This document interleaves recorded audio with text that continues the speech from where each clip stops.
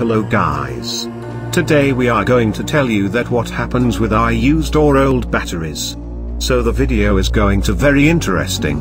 Before we start the video, please subscribe our channel for latest automotive information. Now let's get started. As we all know that industrial rate is growing day by day. Paul Anderson from the University of Birmingham says, the rate at which we're growing the industry is absolutely scary. In Europe he talks about the market for electric cars.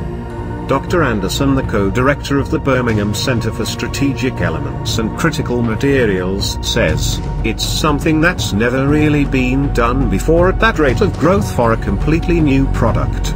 While during their working lives electric vehicles may not emit any carbon dioxide, he only concerned about what happens when they run out of roads, in particular what happens to the car batteries. He also points out, in 10 to 15 years when there are large numbers coming to the end of their life, it's going to be very important that we have a recycling industry. EV components are much same as conventional cars, but the big difference is battery. On the other hand, traditional lead-acid batteries are widely recycled, but the same can't be said for the lithium-ion version used in electric cars.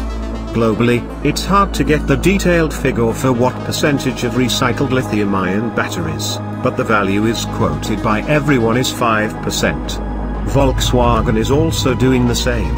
In Salzgitter, Germany, he has recently opened his first recycling plant and plans to recycle up to 3,600 battery systems per year during the pilot phase.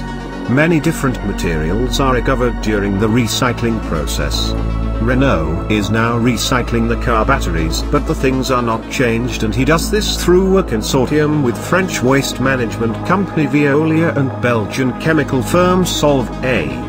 Jean-Philippe Herman said, we are aiming at being able to address 25% of the recycling market, and we just want to maintain the level of coverage, because of course this would cover the needs of Renault. Renault's VP for Strategic Environmental Planning.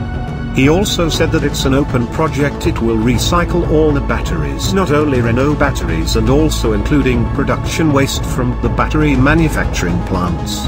Thanks for watching, and that's all for today. Please like the video and share your views in the comment section. We hope to see you guys in the next video. See you guys later.